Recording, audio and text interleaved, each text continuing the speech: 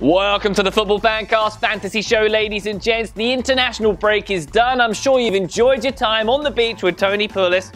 And now it's time to get your team in order for game week 12. Obviously, this game is all about converting your transfer funds into the most points possible. And that means recruiting the best value players. We'll start today by looking at some very economic options who have the best minutes played per point ratio.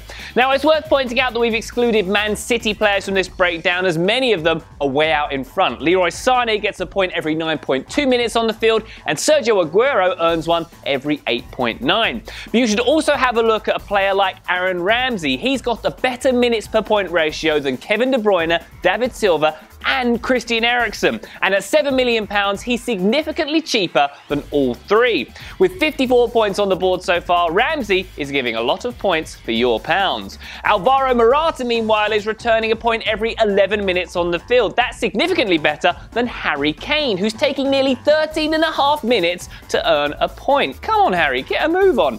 All right, let's take a little look at your captain options for game week 12. Mr. Harry Kane might not have the best minutes per goal ratio, but he scored 6 times in 6 appearances against Arsenal. Back him to do well against the club he used to love so much as a kid.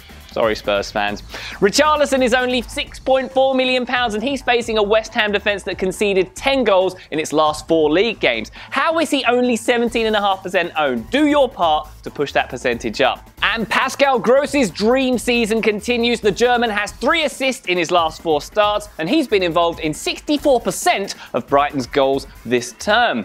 All right, that's nearly it for today. Just time to take a look at the Football Fancast FPL League. Join here if you haven't already.